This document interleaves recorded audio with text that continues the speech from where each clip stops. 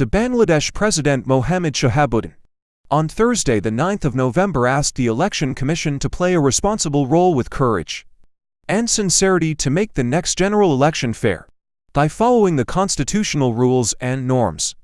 He made the call when a delegation of the Election Commission, led by Chief Election Commissioner Qazi Habibul Awal, met him, said a press release from Bangabhaban.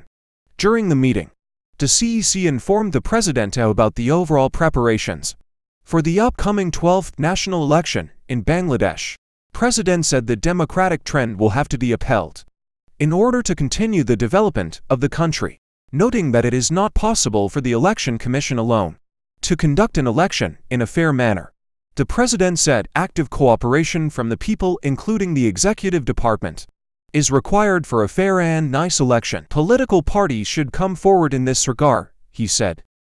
President hoped that the government would extend full cooperation to the Election Commission to complete the upcoming national parliamentary elections in fair and nice manners.